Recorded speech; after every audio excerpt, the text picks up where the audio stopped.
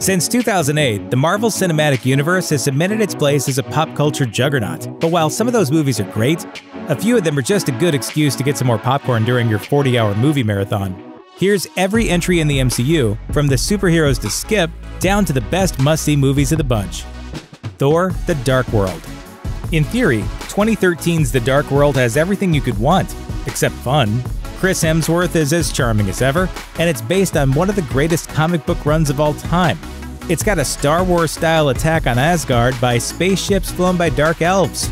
The rock monsters from Thor's very first comics appearance. Thor and Loki teaming up for revenge against the villain that killed their mom, climaxing in a fistfight in which Thor and Malekith are literally punching each other so hard that they land in other dimensions. Unfortunately, while all that sounds good on paper, it's actually both super boring and confusing to boot. Traits it shares with The Incredible Hulk. When Nick Fury showed up at the end of Iron Man and hinted at the idea of a full-on shared universe of superhero movies, fans were thrilled. And then The Incredible Hulk hit theaters a month later and proved you should really be careful what you wish for. It's not that the film is terrible, but it's something almost worse: forgettable. Which is a real shame when you consider that it does so much right.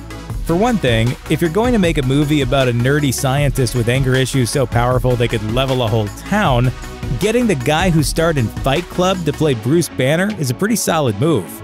For another, the filmmakers realized audiences didn't need a full-blown origin story to get up to speed. Tying the Hulk's origin into Captain America and the Super Soldier program was the first stumbling step towards building the full-on shared universe. In the end, though, it just didn't quite land. Iron Man 2. Sam Rockwell literally dancing across the stage to present his army of Iron Man drones is endlessly delightful, but there's a lot in this movie that doesn't involve Justin Hammer busting a move, too, and that's where it fails to measure up to its predecessor. Hammer and Whiplash both serve as evil versions of Tony Stark, bringing unnecessary complications to the story. Even worse, the scene when Stark goes down into his basement with a particle accelerator to somehow build a new element might be the goofiest thing in the entire MCU. And those movies have a talking raccoon from space. At the same time, Iron Man 2 was a confident stride towards the full MCU, introducing the Black Widow and War Machine, and even teasing Thor's arrival in the next film. There's a lot there to like, and even if it's outweighed by the bad stuff, we'll always have Justin Hammer's dance moves. Thor. Iron Man 2 might have been the first big step towards fleshing out the Marvel Universe, but Thor was the first time we actually got to see its scope in action.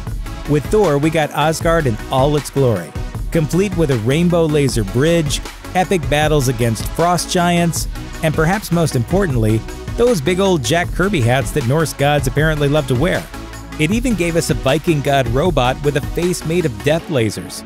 And it introduced us to arguably the best villain in the whole MCU, Loki. Like Thor: The Dark World, though, the original Thor film somehow ended up feeling like less than the sum of its parts. It should have been great, but it ended up merely okay. Iron Man 3. Iron Man 3 tried to do something different, and it succeeded brilliantly. Unfortunately, what it was trying to do was defy expectations by completely undermining everything fans loved about Iron Man in the MCU. Iron Man 3 explores how the smartest guy in the room deals with living in a world that's becoming something he can't predict.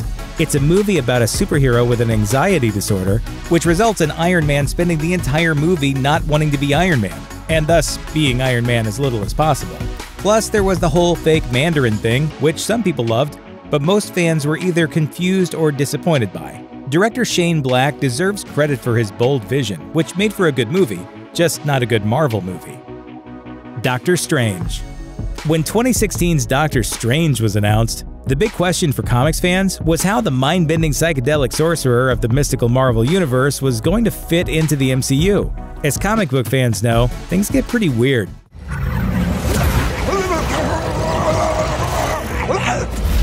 And from a visual standpoint, the filmmakers absolutely nailed it. The splitting realities in the movie's fight scenes were beautifully weird, and the ghostly ethereal plane where life and death battles for the fate of the Earth could rage unseen was great for showing how different Stephen Strange's world was. From a story standpoint, though, it seemed a little too familiar, as the story beats were basically Iron Man with magic. Still, you can do worse than copying one of the most popular superhero films ever. And the fantastic climax, with Strange's time-bending bargain with Dormammu, is one of the best finales in the MCU to date. Avengers: Age of Ultron.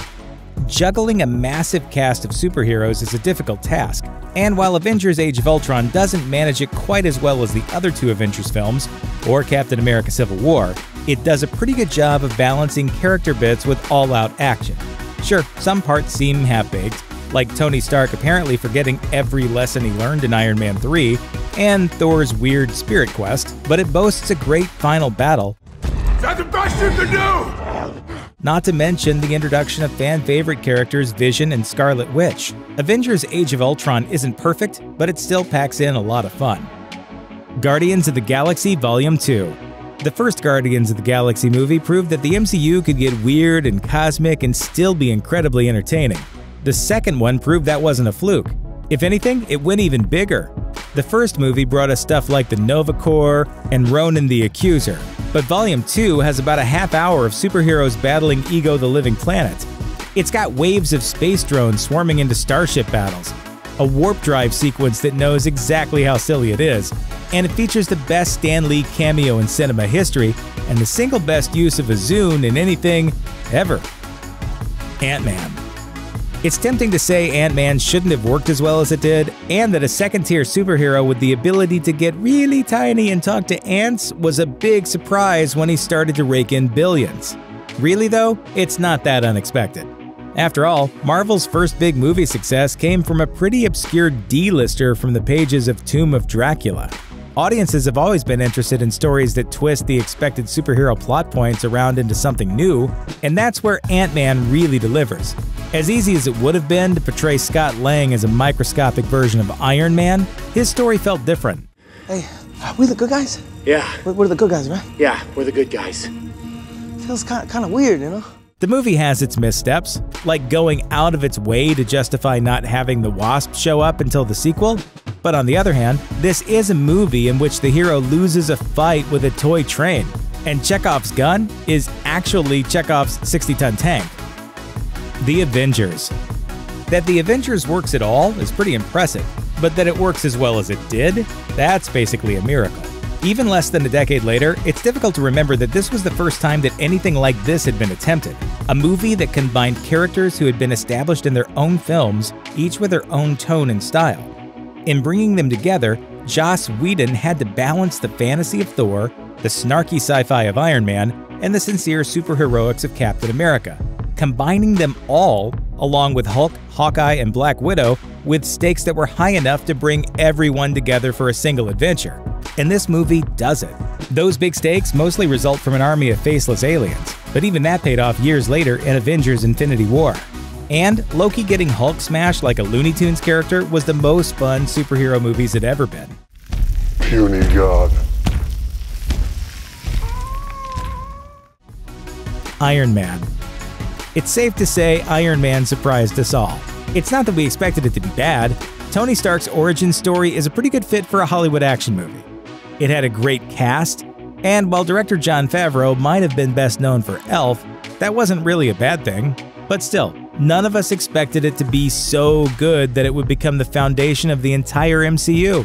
To say that it was an exceptionally powerful launch would be an understatement.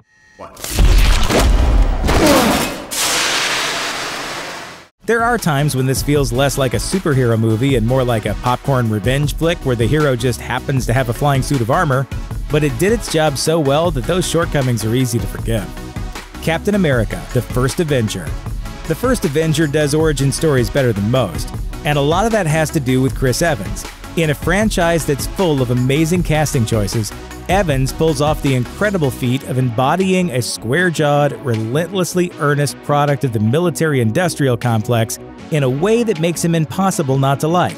For all the super strength, that's a character whose real superpower is making you believe in him.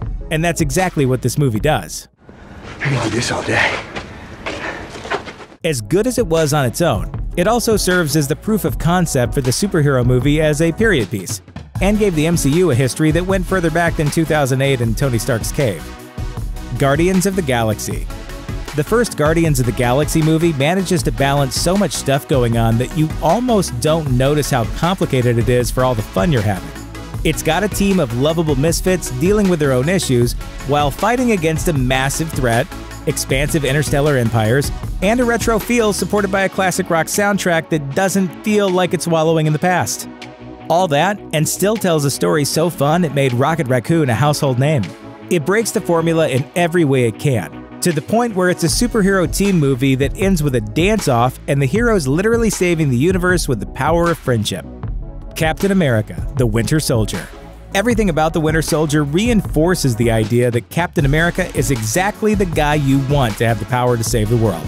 The Notebook full of pop culture references that he needs to look up to understand the world around him. The friendship with Sam Wilson that starts with bonding over their wartime experience. The loyalty to his friends that leads him to risk his own life to save Bucky. He even gives his opponents one last chance to back out before he beats up an elevator full of traitors. All of these pieces did add up to a whole that's incredible. Even before you get to know how much of the movie is based around Steve Rogers just kicking the living hell out of bad guys. That stuff's pretty fun too. Captain America: Civil War. Even though Steve Rogers and Bucky Barnes are unquestionably the focus of Civil War, there's a pretty convincing argument to be made that this movie should have been called Avengers: Civil War instead. It has everyone in it, and they aren't just cameos either. Ant-Man, Hawkeye, Scarlet Witch, and War Machine all get huge character-developing moments in the middle of a superheroic Royal Rumble, while the Avengers are split by a villain who wound up getting exactly what he wanted. And if that wasn't enough, it's also the movie that introduced movie audiences to Black Panther and Spider-Man. The characters are never flattened out to fit, and the three-way fight at the end has not only some of the best action in the MCU, but some of the most emotional moments too. Black Panther. After his debut in Civil War, T'Challa's first solo movie came with some pretty high expectations. Not only did it live up to them, it blew right past them for one of the MCU's best movies. Maybe it's because Chadwick Boseman's T'Challa is a character struggling with the weight of expectations himself. The Black Panther is more than up for the challenge, but the journey he takes to get there is full of compelling complications, from the reveal that his father wasn't the flawlessly honorable man that he thought, to an enemy with some very justifiable anger at the world around him. It's a superhero struggle that goes far beyond the punch-out battle in the climax. Black Panther never shies away from its high-tech comic book roots, but tells a story that's very much rooted in the real world, and it does it beautifully. Avengers: Infinity War. More than any other superhero movie, Infinity War captures the feeling of an epic comic book crossover. There are multiple interconnected stories going on at the same time, each with its own flavor, bridging different story arcs and making sure every single character gets a moment in the spotlight. When it comes together at the end, it's a fight across multiple planets where the unbelievably high stakes become very real for both the characters and the fans who have been invested in these movies for a full 10 years. That's a tough enough bit of storytelling to pull off well even in comic books, and they've had decades of practice. Seeing it done here, in a single movie that still has that feeling of encompassing a whole universe, no other movie has ever done that, and it's hard to imagine another one doing it this well. Thor: Ragnarok. To say that Ragnarok lifts heavily from Walt Simonson's mid-80s epic run on the mighty Thor is putting it mildly. The only things in this movie that weren't directly inspired by Simonson are the pieces it pulls directly from Marvel's more recent Planet Hulk storyline, right down to the Hulk's gladiator gear. The thing is, Taika Waititi's film chops up all those pieces and rearranges them into something that's both different and genuinely hilarious. That's exactly what Doug used to say. See you later, new Doug. That part isn't surprising, considering that before Ragnarok, Waititi was probably best known for co-directing the vampire mockumentary What We Do in the Shadows, but it takes advantage of Chris Hemsworth's infuriatingly good comedic timing. Ow. Just had to be sure. Spider-Man: Homecoming. As good as it is on its own, the fact that Peter Parker swings into action after 15 other movies means we don't have to waste time with an origin story. Thematically, Homecoming builds on everything that came before in a truly incredible way, with direct callbacks to Tony Stark's character arc that show how different Peter Parker is from the hero he's trying to impress. The idea of a superhero universe erupting around otherwise normal people is the conflict that drives everything about the movie. Take that away, and you've still got great characters, great action, and one of the best scenes in the franchise. With it though, you've got pure magic. Thanks for watching. Click the looper icon to subscribe to our YouTube channel. Plus check out all this cool stuff we know you'll love too.